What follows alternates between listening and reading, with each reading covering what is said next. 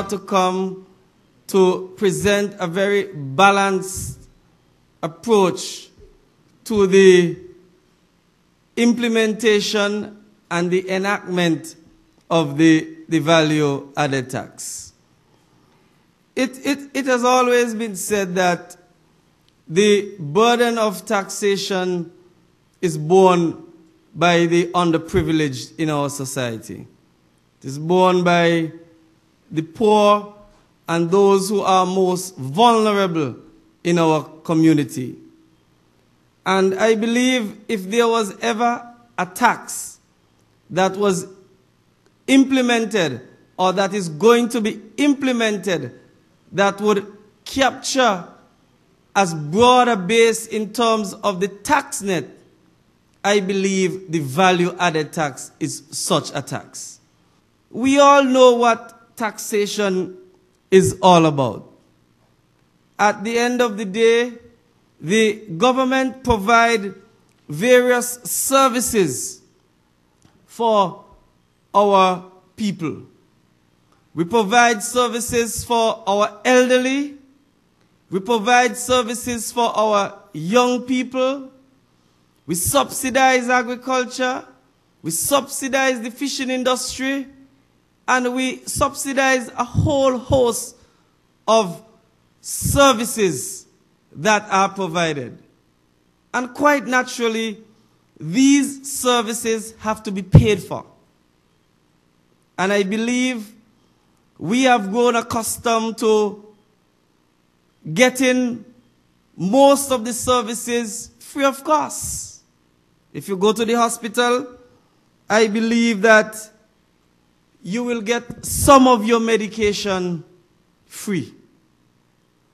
In our schools now, in the St. James Primary School, at the VOJN Primary School, at the St. Thomas's Primary School, there are acting school meals program.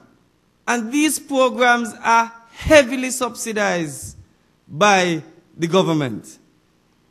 And I believe that there is only one way the government can pay for these services. And this is through the revenue that is raised through taxation of the citizens here in St. Kitts and Nevis. I believe that as a result of what is provided by the government, it is incumbent upon us as citizens to be proud taxpayers. We are proud of the services that are provided, and I believe that we must make our contribution towards the provision of those services. I know generally speaking, people don't like to pay taxes. There are no two ways about that. And there must be some level of trepidation by our citizens with the introduction of this value-added tax. You have heard different things about this new tax. You would have heard good things about the tax, and you would have heard bad things about the tax. All the citizens of the country, they want roads to wherever they live. They want electricity to wherever they live, and they want water to wherever they live.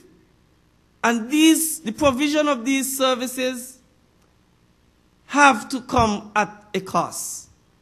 And they come at tremendous cost to the government. And as a result of that tremendous cost, that is an additional burden in terms of the debt burden that we are carrying as a country here in Nevis. This value-added tax is a response to the present fiscal situation that we are faced with in St. Kitts and Nevis. We had to do some of these projects, you know, because if we didn't do the roads, and we did not do the waterfront, and we did not do some of the other projects, we will not be able to attract the quality of investment that we have attracted. And as a result of attracting these investments, we have had the creation of small businesses, we have had the creation of jobs, and people have been able to advance in this country. The governments, the federal government, the central government has provided the necessary service. And they have, in the VAT bill, notwithstanding the fact that VAT by its very nature is a regressive tax, we have sought in its application to make it progressive in its application. You would have heard the number of zero-rated items and the exempt items. And these are all in an effort to make the application of the tax to be done in a progressive manner so that it can be least burdensome to the constituents of St. James and the constituents wherever you go throughout Nevis and St. Kitts. And so I believe the ordinary man can feel rest assured in their mind that notwithstanding that a tax is being imposed, I believe that their rights as citizens are in fact preserved and protected, because you will still have access to the same services that have been provided. You will still have your running water at a subsidized rate. You will still go to the hospital and get the services basically at cost. And so the value-added tax in no way will erode the services that have been available to you as a citizen of this country.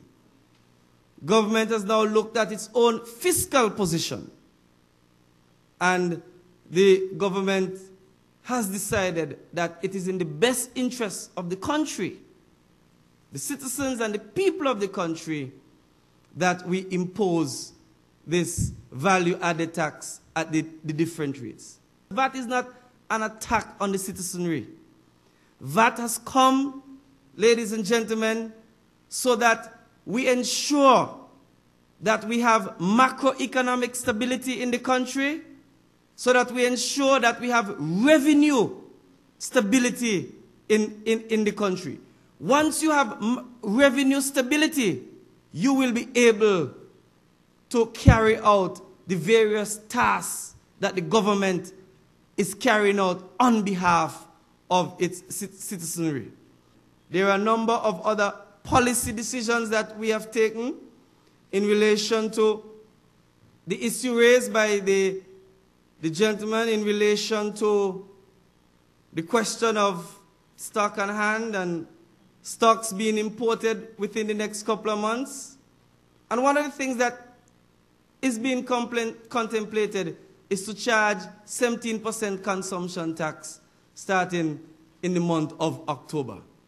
And so these are some of the things in order to make the business operate more at ease, or more in line with what eventually would be the VAT rate, and so that we will not have too much of an overlap between the consumption tax and the new value-added tax.